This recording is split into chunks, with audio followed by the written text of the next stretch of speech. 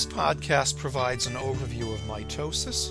The next several slides come from the Alberts textbook. What we show here on the left would be intraphase and then M phase. Now, this is just exaggerated, showing the M phase, and simply so the artist could get all the labels in.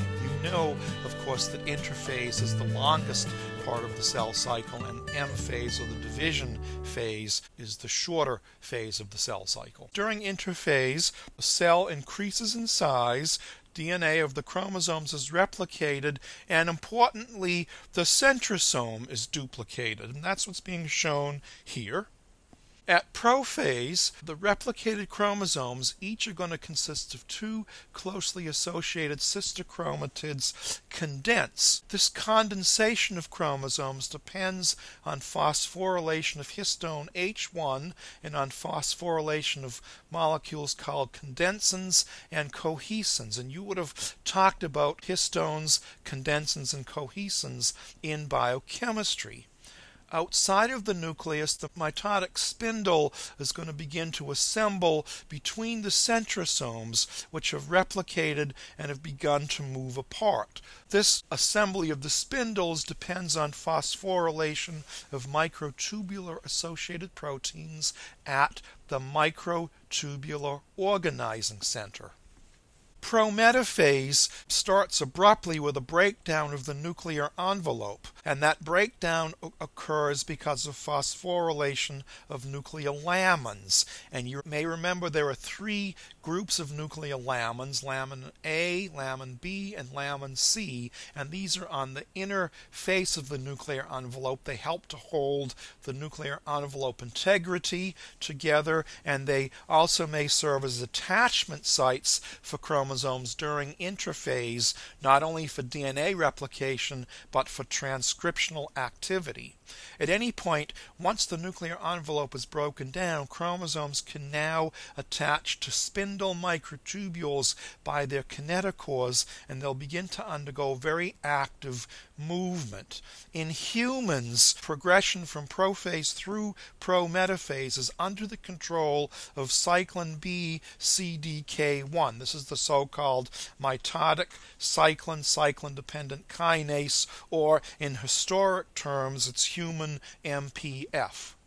I just want to remind you that centriole replication is synchronized in the cell cycle such that each replicated pair of centrioles is going to elaborate microtubules for the mitotic spindle under the influence of cyclin B CDK1. And in this part of the diagram, you can see that the spindles have replicated and they're beginning to move apart in early prophase and in prophase, so that by the time the nuclear envelope is broken down, the spindle is forming at metaphase and the centrioles are on opposite poles of where the nucleus would be. In animal cells, of course, we see the distinct centriole pairs. We know that plant cells don't have centrioles, yet they undergo mitosis perfectly well, so the spindle fibers originate from the microtubular organizing center in the plant cells, even though they're not well-defined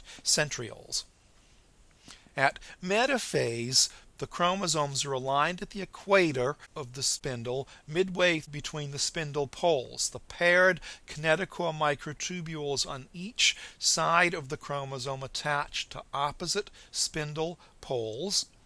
And then at anaphase, the paired chromatids are synchronously separated. Each is pulled slowly towards the spindle pole that it faces. The kinetochore microtubules get shorter, and the spindle poles are also pushed apart. And so pulling of the chromosomes on the spindle and pushing the spindle poles apart both contribute to chromosome separation.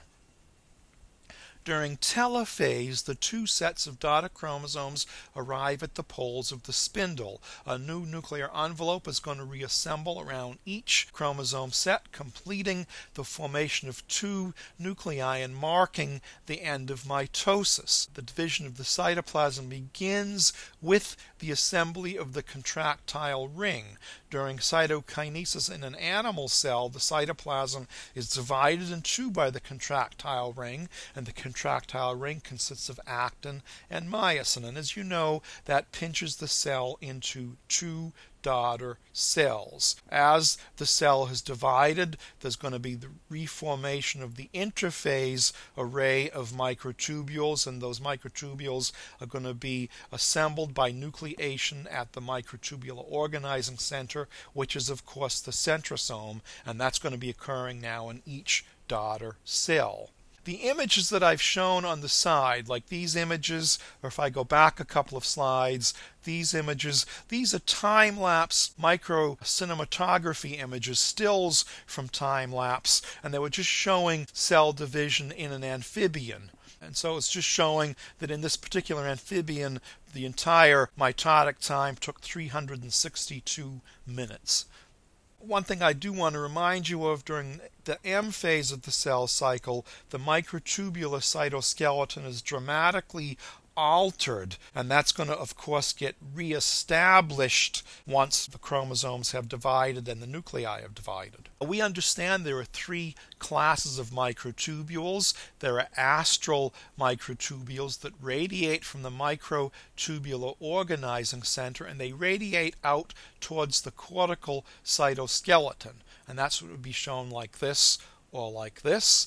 There are polar microtubules that emanate from the centriole, and they find microtubules that are emanating from the opposite centriole, and the little black circles that are shown here are meant to represent microtubule motors, and these microtubule motors play an important role in movement of the spindle. And then of course there are kinetochore microtubules that emanate from the centrioles and attach onto the kinetochore in the chromosomes. Movement of chromosomes results from an interplay of spindle microtubules and microtubular motor proteins, and from spindle microtubules and cytoskeleton actin fibers.